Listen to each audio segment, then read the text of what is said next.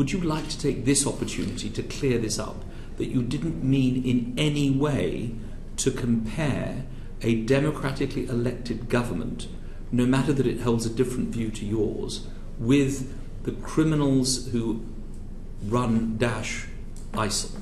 At no stage did I make that comparison. I'm disappointed that that reference was made by the Chief Rabbi or anybody else. What Shami Chakrabarti... The comparison. You never said that in a sentence. No, I didn't say that. Can I complete the answer? What Shami Chakrabarti says in her report, and I endorse, is that because somebody is Jewish, they shouldn't be expected to have special knowledge or support or opposition to the State of Israel and its activities, any more that somebody who is a Muslim should be expected to have special knowledge, support or condemnation of the government of, say, Saudi Arabia or Iran or Pakistan.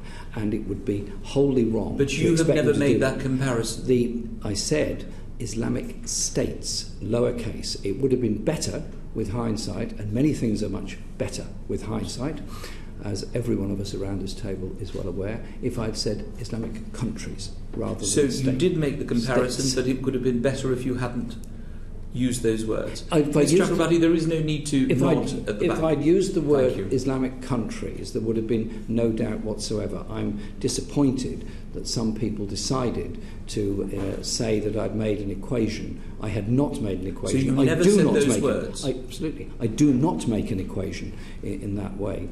As far as I'm concerned, the activities of ISIS, ISIL, Daesh are wholly wrong and wholly unacceptable. Secondly, at that press conference, you failed to intervene when one of your Labour MPs, a Jewish Labour MP, Ruth Smeeth, was accused by a Momentum activist of working hand in hand with the Daily Telegraph, and she left that press conference in tears. Do you wish you had intervened as leader of the party to stop that? To be quite honest, I wasn't aware that she had left at that stage, and the remarks made by Mark Wadsworth, which were along the lines that she had been working, I think, hand in glove with the Daily Telegraph, were inappropriate and wrong. He did make another point, which was a reasonable one, about concerns over levels of black representation within the party.